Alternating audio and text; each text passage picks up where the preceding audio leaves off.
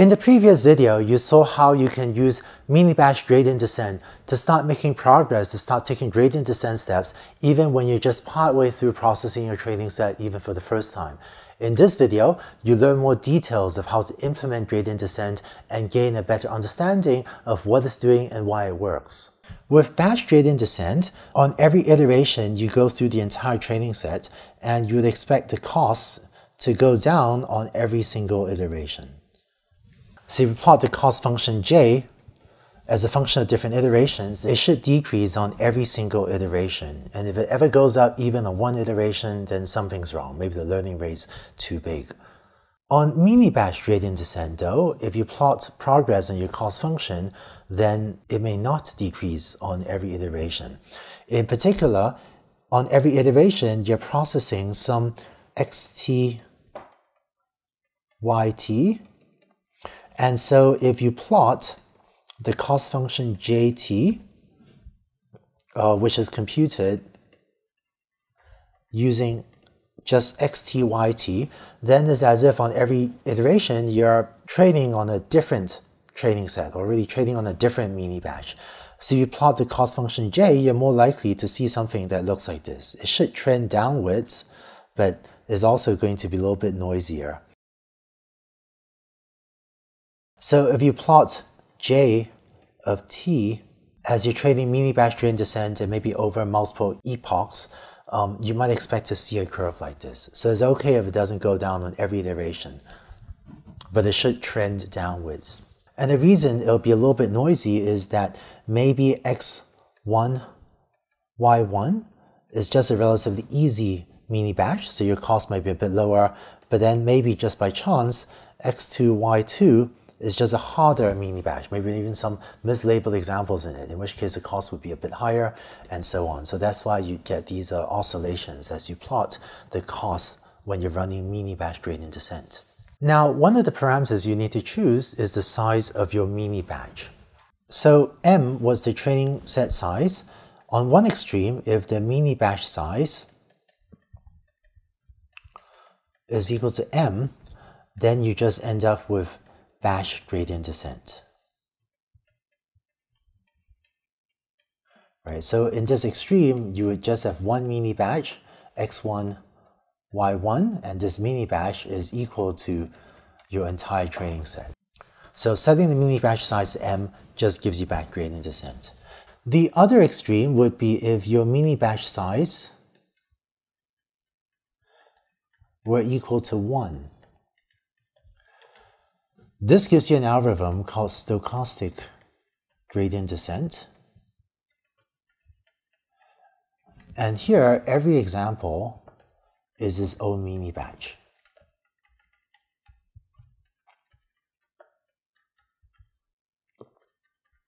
So what you do in this case is you look at the first mini-batch, so x1, y1, but when your mini-batch size is 1, this just has your first training example, and you take a gradient descent step with your first training example.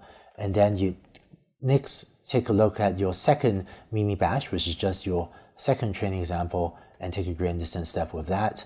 And then you do it with the third training example and so on, looking at just one single training example at a time. So let's look at what these two extremes will do on optimizing this cost function. If these are the contours of a cost function you're trying to minimize, so your minimum is there, then batch gradient descent might start somewhere and be able to take relatively low noise, relatively large steps, and just keep marching to the minimum.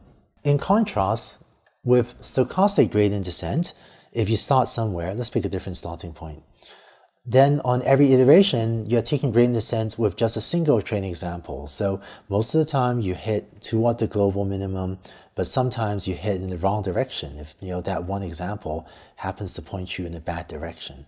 So stochastic gradient descent can be extremely noisy, and on average it'll take you in a good direction, but sometimes it'll head in the wrong direction as well.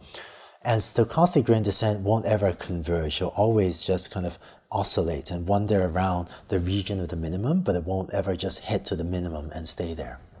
In practice, the mini batch size you use will be somewhere in between. Somewhere between N1 and M. And 1 and M are respectively too small and too large. And here's why. If you use batch gradient descent,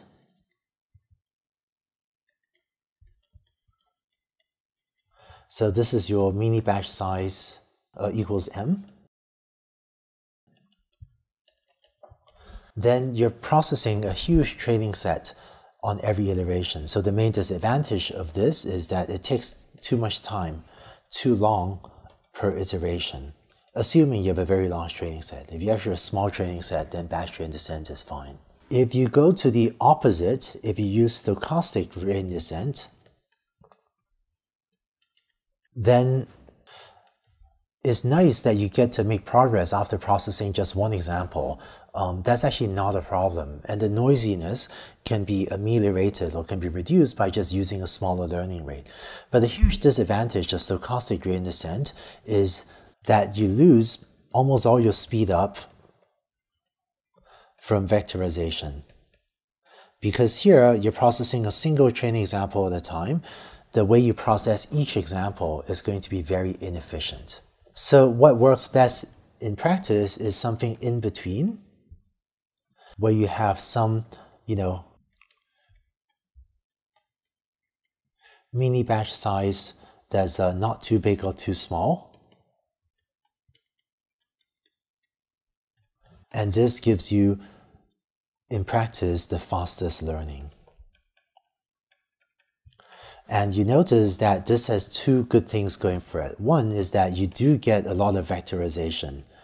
So in the example we used on the previous video, if your mini batch size was 1,000 examples, then you might be able to vectorize across 1,000 examples, which is going to be much faster than processing the examples one at a time. And second, you can also make progress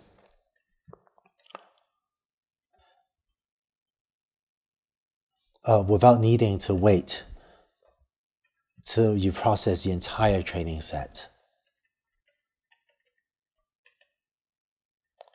So again, using the numbers we had from the previous video, each epoch or each pass to your training set allows you to take 5,000 gradient descent steps.